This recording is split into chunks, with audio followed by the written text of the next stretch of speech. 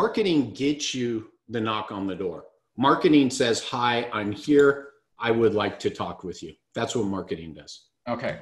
So marketing, just so we're clear, marketing in this case is like, yes, there's branding, but marketing is about getting you phone calls and getting you emails. Okay. Correct. Does that make sense? Everyone type in like email, type in phone calls if that makes sense. Like that's what marketing does. Marketing's main job is to get you phone calls and emails. Okay. That is marketing. What you do, like whether like you're branding, you do direct messaging, you do postcards, everything is about getting phone calls. Okay. That's marketing. So if that is marketing, what is sales, everyone? Type in the chat, what is sales? What does sales do for you? Once you get these phone calls, what does sales do for you? Type that in the chat. And Jerry, in your world, what does sales do? So let me continue the analogy. Marketing gets the knock on the door to the business. The salesperson opens the door and says, how can I help you? That's what sales does. It puts people onto your schedule that will arrive, pay, stay, and do word of mouth and help you with your marketing in the future. There you go. I'm just going to cut to the chase. Sales means converting the calls. It means converting the emails into an appointment. Okay. That's what it is. And let me ask you, I'm going to ask the question again. Who employs salespeople at their clinic right now? Type in sales if you employ salespeople at your clinic. These are the people that convert calls into new patients. Now I'm smiling. Okay. But Jerry, do you understand like what we just did here? Like we had to do this analogy so people understand. I know. Yeah, you get it. So I think like this is a very distinction. So there's two ways you could get more new patients, everyone. You could generate more calls, right? And what's the other way? You could train your front desk to convert more of those leads into arrivals, into scheduled people. Okay. Which one's easier, everyone? Type in the chat. Is it easier to do marketing or is it easier to do sales? Type that in the chat. That's a great question. That's a loaded question, by the way. Is it easier? Type in the chat. What's easier, sales or marketing? Is it easier to generate phone calls or is it easier to close phone calls? Okay. Type in the chat, sales or marketing. I'm going to be very honest with you guys. Marketing is hard. I love it. I love it. Rick's getting, look at this. Look at this. And the people that do branding, like, oh, you know, like I'm a Lululemon, I'm an Apple. That doesn't generate phone calls. It generates phone calls after like 3, 5, 20 years, you know, like marketing is tough, right? I love it, man.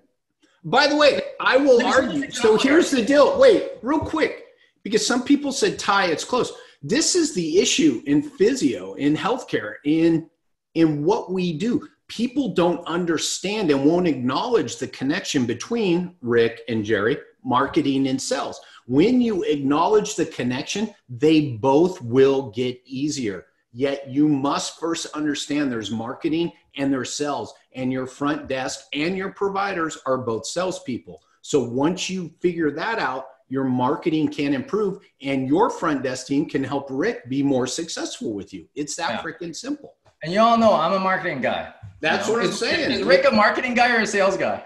I'm a marketing. Rick is the marketing. I'm the sales guy. That's why I keep talking over him.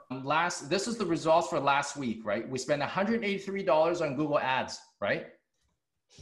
We generated this is interesting. So we use Google Ads, right? You know, last week we were testing this for like 5, 6 clinics. You know, we tested like a big city, small city. I'm running these tests. I got 2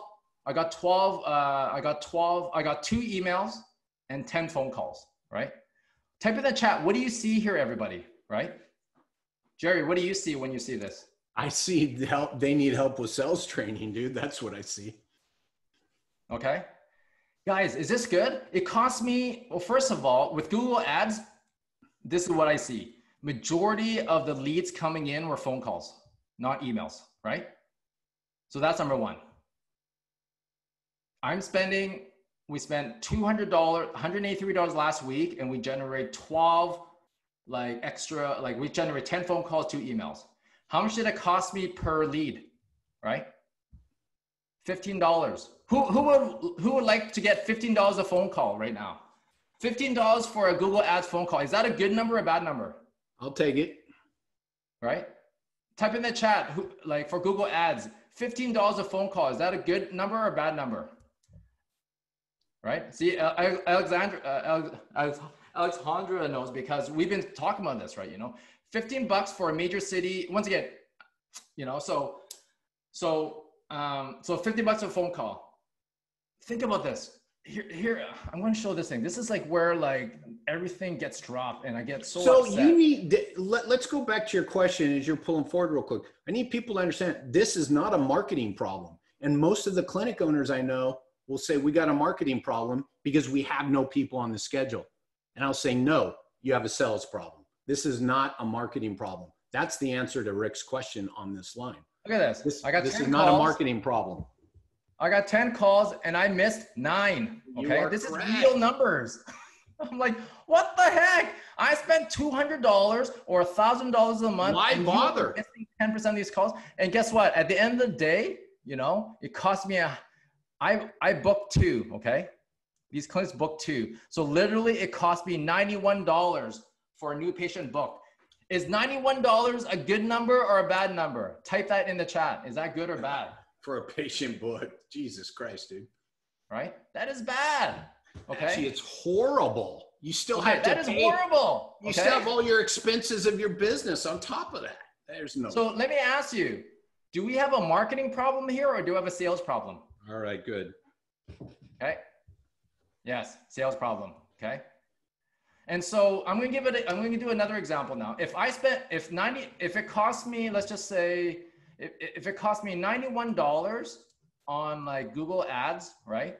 Oh my God, this is horrible. I'm just going. That's awesome, dude. Actually, and it cost me $30 for a new patient on like, let's just say Facebook. Okay. Facebook. Where am I going to spend my marketing next month? Am I going to spend it on Google or Facebook? Which one has like a lower cost per new patient? Type that in the chat.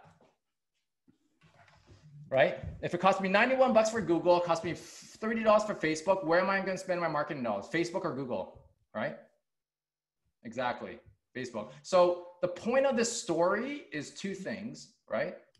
Sales is the easiest thing for you to focus on right now, everyone. Okay. I just use this because everyone's like, I'm talking to everyone's like, I want to do Facebook ads. I want to do SEO. Like this is what everyone's talking about right now inside their academy. Like I'm working with like 400 clinics right now. Everyone's like, I want to do SEO. I want to do ads. I want to do Facebook ads. I want to do Google ads. Right. You know, and I'm saying like, I'm not saying don't do it. Start with one channel, measure it. You know, how much does it cost you to get that new patient in the door? Right. And then figure out, do you have a marketing problem or a sales problem? Right. If it's a sales problem, work on sales training. If your sales is good, then you need to try another marketing channel and see which one gives you a lower cost per new patient. So take a screenshot of this, everyone. This is how you determine, like, this is what I call cost per new patient, cost per assessment. Take a screenshot of this. You take your advertisement cost and whether it was booked. Compare channel to channel, okay? So I'm gonna give everyone a really quick tip, okay? So if, who's heard of call tracking before? Type in call tracking if you've heard it before. So what you do is you create these fake phone numbers, you put it to each of your stuff. You put it on your website, you put it on paid ads, Google ads, social media, whatever, doctor marketing, doctor referral pads, like radio ads. And then you could track how many phone calls that you get, right? And then you can listen to these calls and determine whether they're booked or not, okay?